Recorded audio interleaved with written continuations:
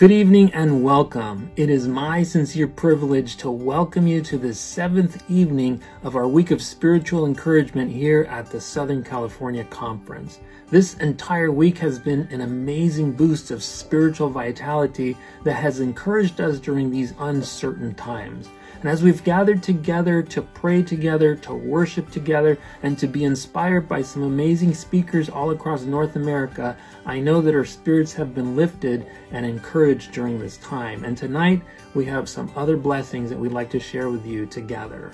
One of the best ways to share in these blessings and to enjoy these blessings is by joining a prayer group that's going to happen right after this presentation. So feel free to join by Zoom, a place where you can give prayer requests and where you can be prayed for.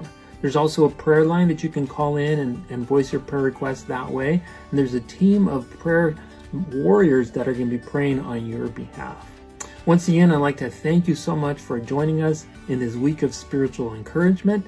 And we know that our prayer is going to be for each of us to become a blessing as we are encouraged through this week of encouragement.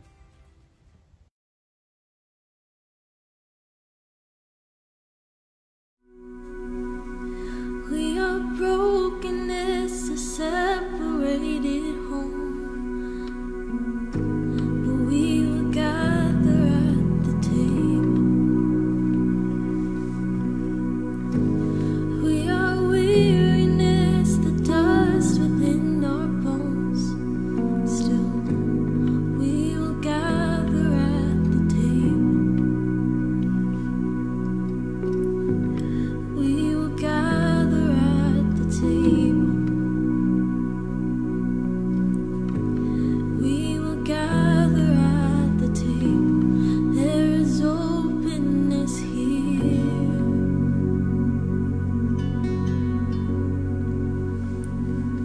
You are the atmosphere.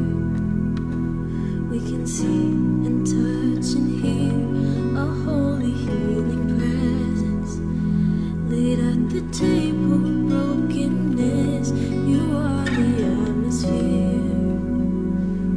We can see and touch and hear a holy healing presence laid at the table of brokenness.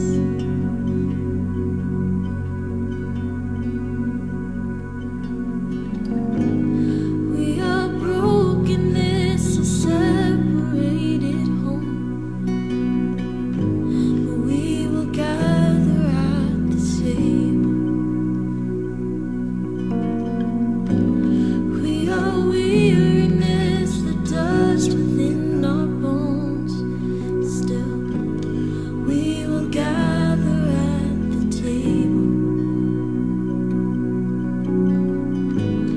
We will gather at the table. We will gather at the table. There is openness here.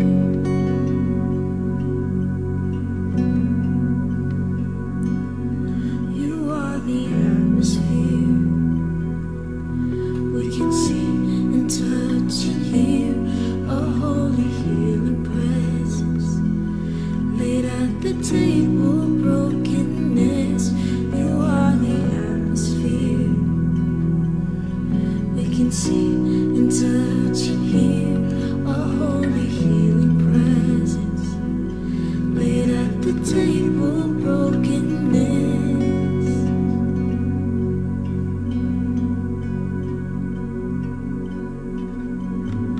You are bridging every separating ocean, breathing spirit into silent words unspoken, navigating all the time to revival, with power of resurrection at the table. You are bridging every separating ocean, breathing spirit into silent words unspoken, navigating all the time to revive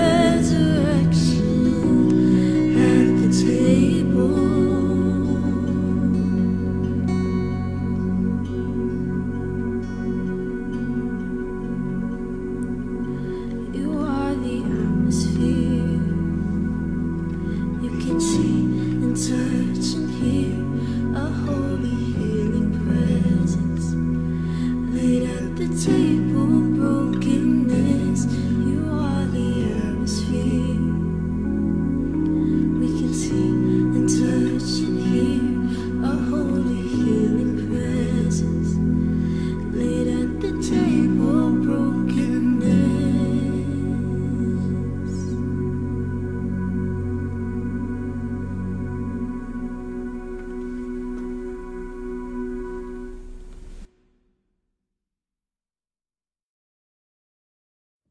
And now it is my sincere privilege and honor to welcome our guest speaker for this evening. He is Pastor Keith Jacobson from the Carmichael Seventh-day Adventist Church.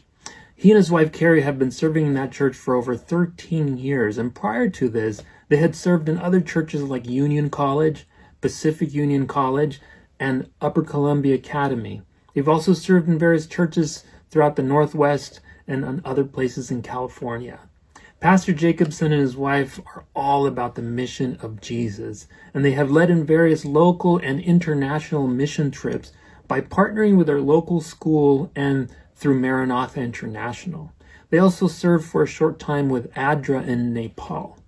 And after 42 years of ministry, they are still passionate about the mission of Jesus and about God's love for humanity. And as they continue to share that story, they believe that God is still present, still leading, still speaking to us, saying, "Don't be afraid."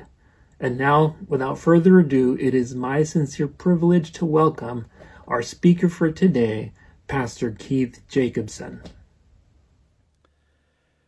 Remember the time of guests coming over to your place? The extra unplanned for people who showed up at church? Maybe your kids invited them home. Growing up, it was always my dad who would somehow manage to find the people visiting and invite them home.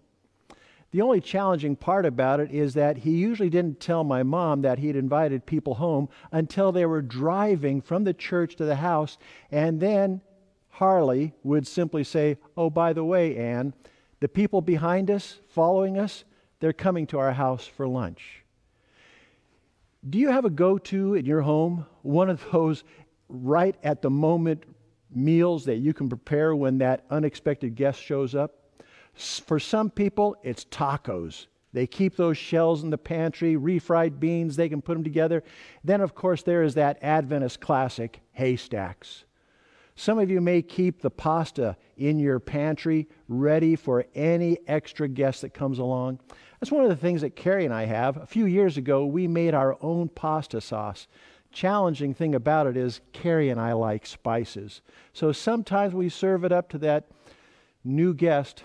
For some reason, they don't come back again. But we love the spicy sauce. Do you have a go-to? I think most of us do. That one item we can always turn to and say, you know, if someone shows up, we know we're going to have something to share with them at the drop of a hat. Church, it seems that right now, you and I are living at a time when we need to have a go-to faith. A faith that says, no matter what's going on in our world, I have a story, I have a connection that can encourage your heart. So my question for us this morning is, do you have a faith go-to? Growing up, I understood that my mom battled depression from time to time. It was not a clinical depression. Her depression was really seasonal, and it had to do with her battle with cancer. Her go-to was pretty simple. She would sit down in a day when she realized that she was battling the sense of being overwhelmed, and she would start to write a list of her blessings. She would sit down, begin writing, and honestly, friends, her list would start out slow, but the more that she started to focus on what God had been doing, what God is currently doing, the list would grow, and she would move from one page to another to another. So today, church, we need some clear go-to expressions and dialogues. In your home right now, when you're at distance from your friends, your co-workers, I need to ask you, what are you talking about?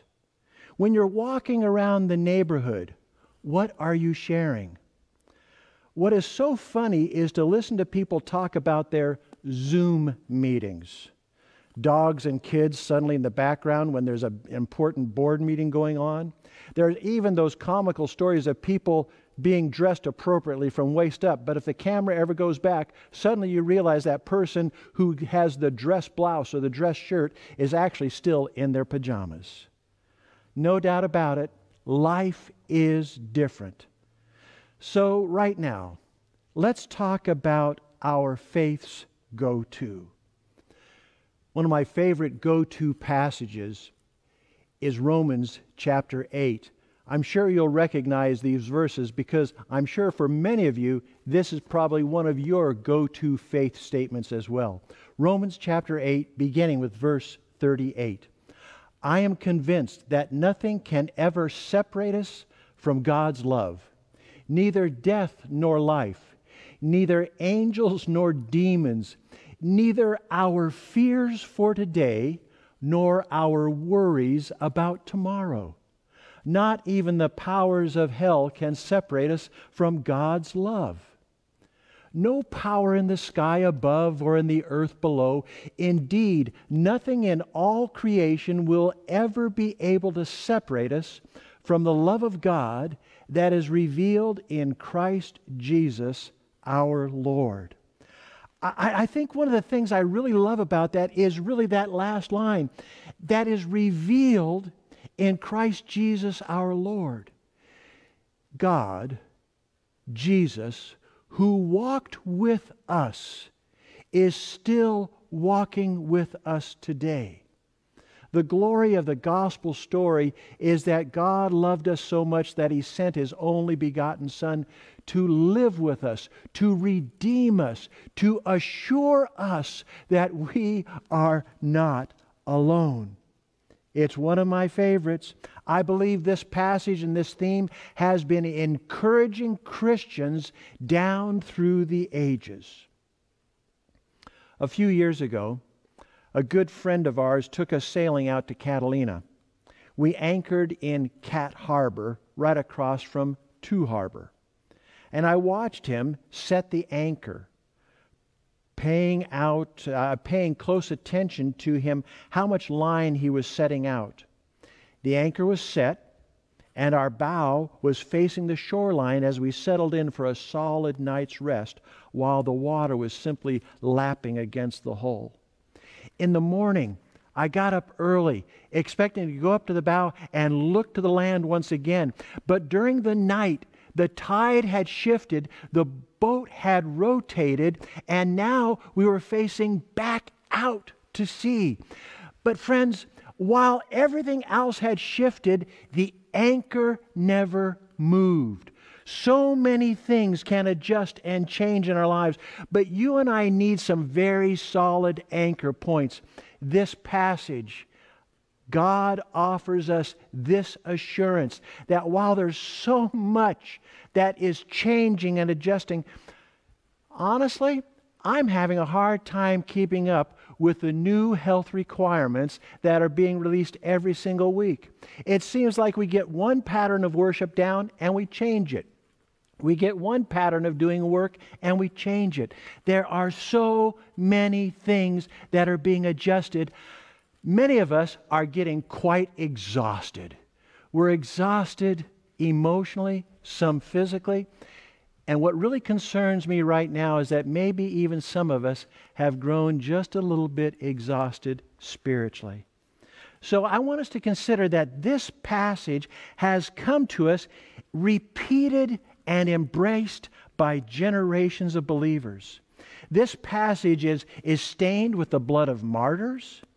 It has the agonizing grip of parents who have sat by their diseased child. It has the spiritually exhausted believer's tears staining its words and its promise. This passage, shared in the apostolic church, has traveled even down to today. What was first offered to the early church is offered to the church today. Think about the nothings. You know, the nothings that can separate us, like the plagues of old Europe. Nothing like the great wars. Nothing like the social tearing of today, the economic downturns, the divisions in church, country, and sometimes even in our homes. When our hearts are stressed to the point of breaking within, we need to hear this. We need to hear our go-to. I am convinced that nothing will separate us. Do you have a go-to today? In the face of the confusion, in the face of the agony, in the face of the things that would deplete you, do you have a spiritual go-to? I am convinced nothing will separate us. The author of this passage has come to this conclusion by a unique journey. The early church was uniquely blessed by the very bold and powerful expression of the Apostle Paul. In 2 Corinthians, he declares his own experience that candidly, friends, when I read the list of the things that he went through, I find it exhausting. And so did Paul. But Paul lists all the challenges that he was confronted with as declarations that none of those things, the whole collection of wounding going on in his own body, would not separate him from God. Listen to this. 2 Corinthians chapter 11. I've been in prison more often. I've suffered terrible beatings. Again and again, I almost died. 5 times the Jews gave me 39 strokes with a whip.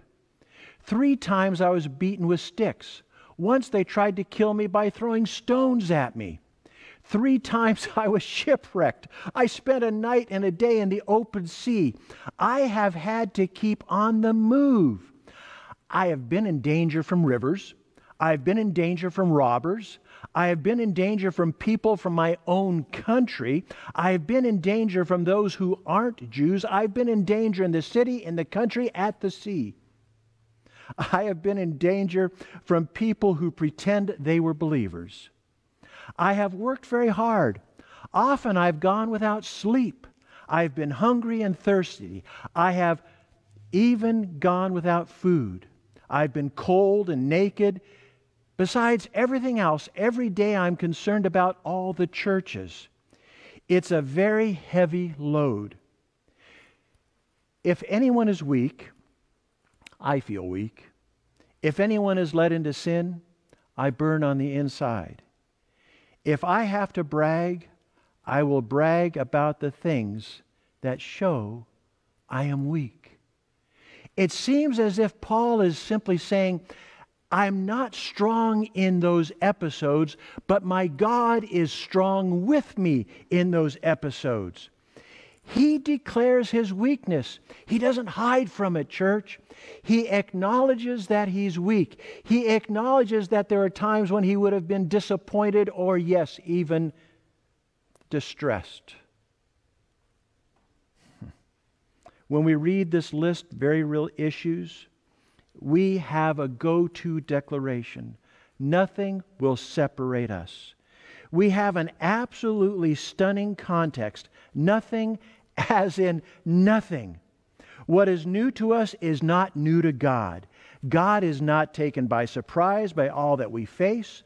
Our truth today draws us so fully to these stories and these passages. The very real trauma of life. There are horrors. There are abuses. There are neglects. There are things that are unfair and brutal. Paul does not hide the truth that he's been a victim. His body bears the scars and the marks. It's clear by the list that he has even a mental record of every episode. When we tell the stories of God's intervention or sustaining presence in our past lives, we are reminding ourselves and our circle of listeners that whatever new stuff we face, we will not be alone. What are we to do? We are to pursue our go-to faith with statements that are honestly, faithfully, and expectantly. I want to talk about this idea of an honest faith. I've been concerned at times about the Christian who pretends or suggests that nothing bothers them. I even heard a story some time ago of a Christian mother, a truly godly woman who wanted to demonstrate such a powerful faith that whenever she was sad, whenever she would cry, she would actually go into the bathroom, turn on the faucet, let the water run so that her family could not hear her weep. Years later, her children came to her with the expression, "Mom, we will never be able to have your faith. You never cried. You never wept. You were always strong." Sometimes, church, what you and I need to do is have this honest expression of weeping. I don't see Paul hiding the truth. He says that he was beaten. He says that he was hungry. Sometimes what we need in our community today, and maybe that's the edginess that's made it awkward the last few weeks, is that we've been openly honest about the things that have hurt, the things that have separated. And the conversations have not all gone well. But we do need to be a people, especially in the church, that can speak honestly. And of course, in the context of this passage, we need to speak faithfully. One of the faithful ways that we speak is to recount how God has blessed us in the past. If you are locked at home with your family, you can't work in the office, the kids can't go to school, and you're wondering, what do we do today? You might consider making an encouragement book. However you want to engage your children or your spouse or your friends, start making a collection of how God has blessed you in the past. I believe, just like my mom discovered, when we start writing, we start creating, the Holy Spirit pours out on us and reminds us of the things that God has done in the past. I am sure that God has blessed you, and I'm sure that as you start to tell your stories, you'll add to it. You'll be able to faithfully express what God has done for you in the past. And when you acknowledge His presence in the past, this gives you the ability to look forward, to expect, to live with an anticipation that God is going to do more. Some years ago, I think probably when I was in college, I was introduced to the last 5 chapters of the Great Controversy. And in there, I read, as most of you have read, the closing scenes of Earth's history and the coming of God's kingdom. What is so clear as I read that story is that while humanity can no longer manage, while governments can no longer organize, there is the Spirit and the presence of God who is with us to the very end. I have an expectation, not in humanity, but I have with you an expectation in God. I expect that the God who has blessed the church in the past will bless the church in the present. I expect that the God who has been with me, been with you in the past, will be with us now. It's so different, isn't it? They're terribly painful scenes that are happening. You and I have family members and friends who are in the hospital and we can't visit them. We have end-of-life stories that no longer have the traditional collection of family and friends coming by, praying and singing together and reminding. Everything is at distance. So much of our former story seems to have been taken away from us. But I want to go back to Romans chapter 8, and I want to end with this powerful expression. No, despite all these things, overwhelming victory is ours through Christ who loved us. No, you and I get to say it in the face of the things that would rob us of joy, rob us of expectation, rob us of encouragement. No, despite all these things. And church, isn't it true that there are so many things that are frustrating, that are exhausting? I'm weary of this. I'm weary of preaching in an almost completely empty building. I'm weary of not having that Sabbath morning community. My heart misses that communal worship, the visiting in the lobby, the talking before service and after service. We have been created by God as relational human beings. So in the absence of that, this is the one thing that the current situation must not take away from us. It is that we have the overwhelming victory. Overwhelming victory. Today's not like I would like it to be. We've put together puzzle pieces in so many of our worship services. Most of us are doing at-distance worship, except in this one point. It is not at distance. It is intimate. It is personal. The victory of Christ Jesus, your Lord, who declares to you that there is nothing in this world that will separate you from His love. I pray for myself, I pray for you, and I hope that you're praying for me, that we will be encouraged by this truth, this overwhelming victory in Christ Jesus our Lord is ours. It heals us, it redeems us, and it gives us the freedom to look forward with great expectation. That's my go-to, and I pray it's yours. So go to your neighborhood, go to your family, go to your friends with this glorious victory in Jesus, your Lord. Heavenly Father, we want to bring to you our disappointments, our weariness, our exhaustion. We bring to you our questions. We bring to you our confusion. We lay it all before you right now. It is not a wonderful set of gifts.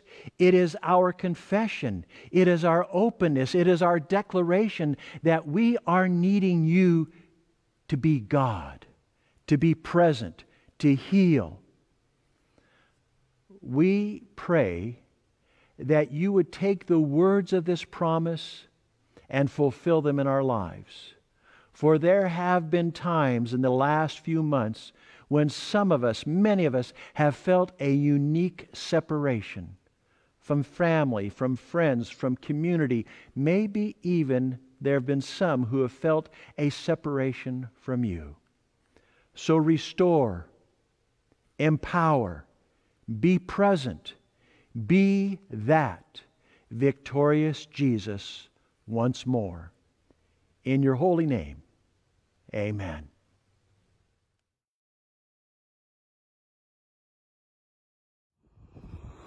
Hey church family, how are you? It's Matthew Bologna, Glendale Filipino church youth pastor. I wanted to share a little bit of encouragement with you this week. It has definitely been an interesting time that we've all gone through. But I could definitely say that the Lord has been leading and moving in my life in powerful ways and in my community's life. I could tell so many stories about how we have so many elderly folks in our Zoom room meetings. I could tell you how our young adults are taking the foreground and really stepping up to the plate. But I'd rather share with you something a little bit more personal. My dad's text that he's put on me is Philippians 3:13 and 14. It says, don't look to the things in the past, but reach forward and cling towards that high mark, the high calling, your high calling in Jesus Christ. Knowing that if you're spiritually mature, I think if you keep on reading on, it shares that those of you that are spiritually mature, now that you found this new opportunity to walk with Christ, that it's now our responsibility to do mentorship and discipleship with the younger generation. So I look forward to walking with you and to being the best pathfinder I possibly can be, to go up new trails and adventures and discover what the Lord has in store for us and our young people. I want you to stay encouraged, to know that we're out here and we're listening to the Lord's voice, and we're listening to him very closely, and we're following him wherever he goes. So rest assured, church family, the Lord is going to do a new thing. And it says in the last days, your sons and daughters will prophesy. And let's not be scared anymore of what that means.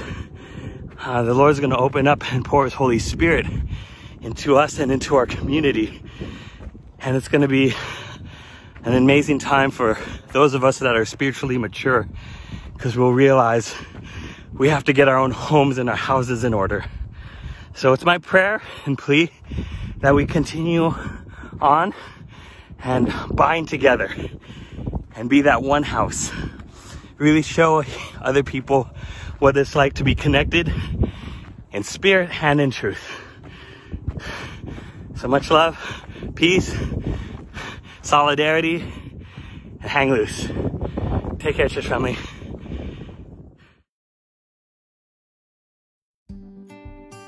I'd like to thank Pastor Keith Jacobson for such an encouraging message. I know that he was a blessing to so many of us out there here at the Southern California Conference. And I'd like to thank you for joining us tonight. We want to invite you back tomorrow because we have another day that is jam-packed with blessings that we would like to share with you, that we know that are going to be a big encouragement to you. So join us tomorrow again at 6 p.m. and there's going to be another opportunity for you to share prayer concerns and for the prayer team to pray with you. So make sure that you stay online so that we can join that Zoom group. It'll be open from now over the next 15 minutes. Once again, thank you so much for joining us. We hope that you've been encouraged, and now that you've been encouraged, go and share that blessing of encouragement with someone new. Do you need special prayer tonight? Well, our Southern California Conference prayer team is in our virtual prayer room right now, and you can join on Zoom using the meeting ID and passcode on your screen, or just simply call in on your phone using the phone number and access code you see on your screen.